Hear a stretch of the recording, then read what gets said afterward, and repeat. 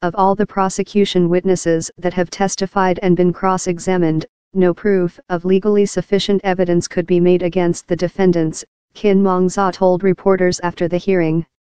It's suitable for the defense lawyers to ask for the release at this stage, he said, adding that there had been discrepancies in the testimony of some witnesses.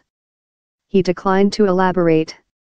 Government and police spokespeople have declined to comment on the case, citing the ongoing court proceedings. W.A. Lone and Kai Ah-So have been in custody since their arrest on December 12.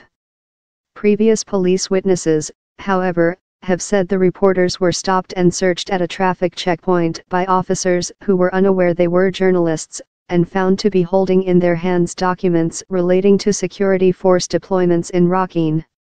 Journalists who are in the insane prison at the moment would like to say to the newly elected president that we are now in insane prison because we covered news, we are facing court because we found out the unjust things, he told reporters. I would like to ask the new president to bring about media freedom for the press. Calls to the spokesman for Myanmar's civilian government seeking comment went unanswered. Myanmar's ambassador to the United Nations, Ha Du-swan, said last month that the journalists were not arrested for reporting a story, but were accused of illegally possessing confidential government documents.